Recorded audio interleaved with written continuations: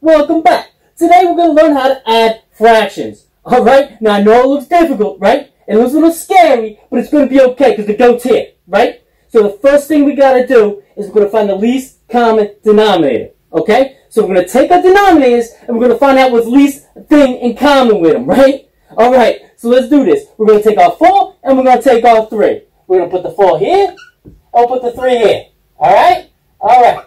Okay, so now we're just going to put out the multiples, right? We're going to put the multiples for 4 and multiples for 3. Alright? We're going to find a number that's the same and we're going to run with it, right? Then we're going to run with it. Alright, let's do it. Okay, so how we do the multiples? Okay, we do 4 times 1. 4 times 1 is 4. 4 times 2 is 8. 4 times 3 is 12. 4 times 4 is 16. 4 times 5 is 20. Alright, so we're going to stop at the 5, right? So we'll do 5 for the first one, we'll do 5 for the second one, right? If nothing matches up, we'll just keep going. Alright, it's not that big of a deal. Okay? Let's stop right there and see if we get lucky. Alright, here we go. 3 times 1 is 3. 3 times 2 is 6. 3 times 3 is 9. 3 times 4 is 12. 3 times 5 is 15. Alright, so we're going to stop there. Alright, so let's go ahead and take a look. Let's go ahead and take a look. Does anything look the same? Is anything the same? Let's see. What do you think? I think I see something. I think I see something go. I see a 12 up here, and I see a 12 down here. Boom. Okay, so that's the first major thing we're going to do. Alright, so let's take a look at the multiples now. How do we get the 4 to the 12, right? What do we times it by? Alright, this is 4 times 1. This is 4 times 2. This is 4 times 3. Alright, so this is times 3. And then we look at the bottom one, right? Let's look at 3. How do we get to the 12? Let's look. 3 times 1. 3 times 2. 3 times 3. 3 times 4. Okay? So we're going to do times 4. Alright? And remember, you do something to the bottom, you got to do it to the top. Alright? So this is going to be here, it's going to be times 3. And this one over here is going to be times 4. Alright? That's the first thing we have to do. Alright, so now we have our least common denominator, we can go ahead and put this problem to bed. You know what I'm saying? It's time to put it to bed. Alright, so let's look at this first one, right? We got 3 times 3. Alright, 3 times 3 is 9. Okay, and now we already know, because we already did it. We already did it. We know 4 times 3 is 12. Boom.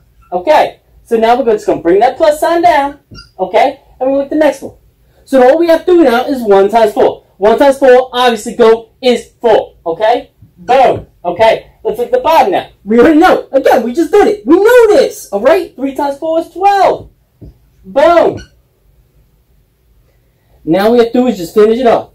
Right, we're just going to finish it off. Alright, we got 9 plus 4. Everybody knows. Everyone in the world knows. 9 plus 4 is 13. Boom. 13 and 12. And that's a wrap. Right, you just did it. You just did it and I'm proud of you. Alright. So you got 13 over 12 as your answer, and now you just keep hearing this over and over again, right? You keep hearing, dude, that's improper, right? Young goat, that's improper. You can't have that. You gotta turn that to a mixed number, right?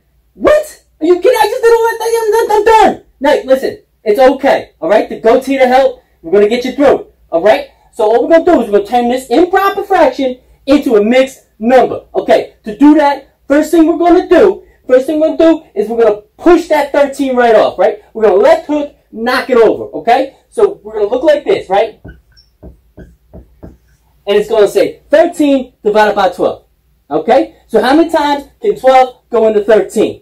Right? Well, that's simple, right? They're so close together. It can only be once, okay? So boom, the 1 goes up here, all right? So now you got 12 times 1, all right? 12 times 1 is 12.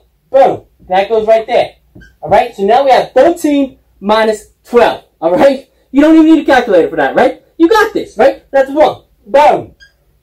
There's your remainder. Okay, so now you got a remainder of 1. You put the remainder right there. Looks nice, right? It looks real nice. Alright, so now I'm going to show you what you do with these numbers. Alright? Real quick, on top, right? This guy right here. That's your all-star, okay? That's your big number, alright? So that's going to go right here, okay? Now you're going to take that remainder, right? You're going to take that remainder right here, and that is going to be your top number, or your numerator, okay? There's your numerator. Boom.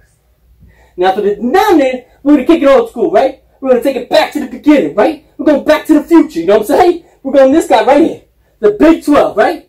Big 12. Boom. Let's go right there. Boom.